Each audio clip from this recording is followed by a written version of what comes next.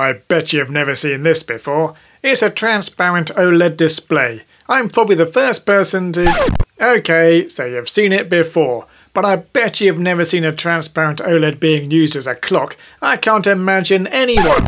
Okay, so that's been done to death as well. Why am I even bothering to show you this? There's no denying it is pretty cool, and there are some impressive things you can do, like stacking multiple displays to make a 3D display. However, what I find exciting about this project is that the date and time are correct. Now I can already hear your mouse moving to click away from this video, but stick with me. I can remove power from the microcontroller and it automatically knows what the time is when power is restored. The microcontroller I'm using, the ESP32, doesn't have a built-in real-time clock and there's no battery backup. So how does this work? I can see you're still not impressed. We've got used to knowing what the time is. Our computer shows it all the time and so does our phone. But how do they actually know what the time is? Would you believe me if I said my ESP32 was getting its time from an atomic clock? Would you still believe me if I told you that my ESP32 is probably getting its time from multiple atomic clocks that are orbiting the Earth at around 14,000 kilometers per hour? Let me introduce you to the Network Time Protocol, or NTP. This is what I'm using in my clock, and it's most likely what your computer and phone is using as well. But first, I want to give a quick plug to PCBWay who sponsor the channel. I've got a bunch of videos coming up using PCBs that I've had manufactured by them, so don't forget to hit the subscribe button and the bell so you don't miss anything. So what is the Network Time Protocol?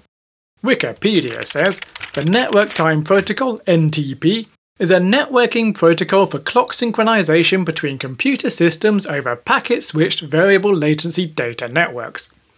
Now, what's impressive about this protocol is that it's been in operation since before 1985. It's one of the oldest internet protocols in current use. It's probably been around longer than a lot of you have been alive. How does it actually work?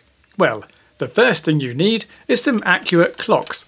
The most accurate clocks we've managed to create are atomic clocks. There are a few flavours of these. We can use vibrating cesium atoms. These vibrate at 9,192,631,770 times per second. That's a very big number. Another popular choice is to use rubidium, and you also have the very excitingly named hydrogen maser clock. Obviously, not everyone has an atomic clock lying around. They are pretty expensive, so a lot of people rely on global navigation satellite systems such as GPS. A typical GPS satellite will have up to 4 atomic clocks on board. We can use these atomic clocks to create our own accurate clock. These super accurate clocks are known in the NTP world as stratum 0 devices. They don't offer any time services over the network, they just provide the time. Connected directly to the stratum 0 devices, we have stratum 1 devices. These devices do offer time synchronization services over the network. Below these we have stratum 2 devices. These devices are connected over a network connection to stratum 1 devices, and below these we have stratum 3 devices. This goes on to a maximum level of stratum 15. Stratum 16 indicates that the device is not synchronized and you shouldn't use it. So let's have a look at this in action. We can install an application called Wireshark on our computer. This lets us look at all the network traffic that is being generated on our network. The NTP protocol runs over UDP port 123, so we can tell Wireshark that we only want to see this traffic. Let's generate some requests to an NTP server. We can see the packet going out from our computer, and we can see the response coming back in. If we look in the response, we can see that we are talking to a stratum 1 device. And we can also see that it got its time from GPS. We've just got time from some atomic clock in orbit around the Earth. That's pretty mind-blowing.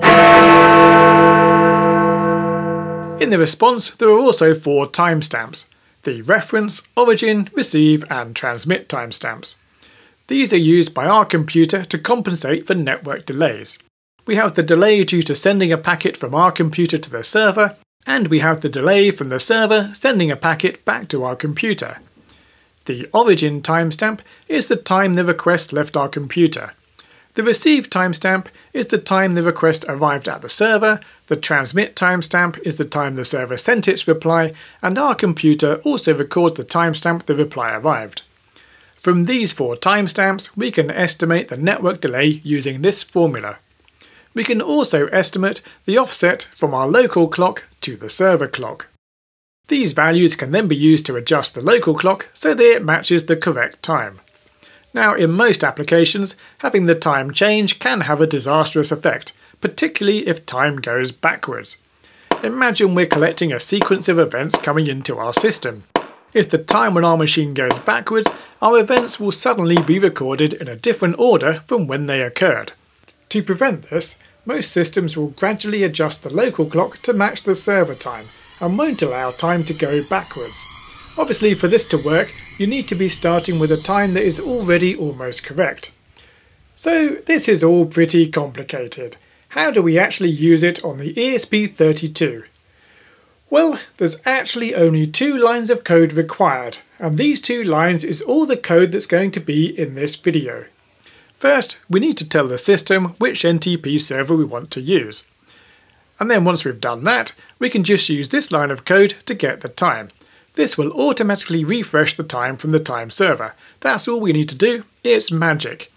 Now you may have noticed that I'm using a pool of machines to get my time. This is much more reliable than using just one machine, as an individual machine may go down and you won't be able to get the time. But it's 2 lines of code to connect to an atomic clock. That's pretty cool if you ask me. There is one last thing that's worth mentioning. A natural thought is to assume that you should always try and connect to a Stratum 1 device, as that should have the most accurate time. It is, after all, very close to the accurate clocks. The problem with this thought is that it ignores any network delays.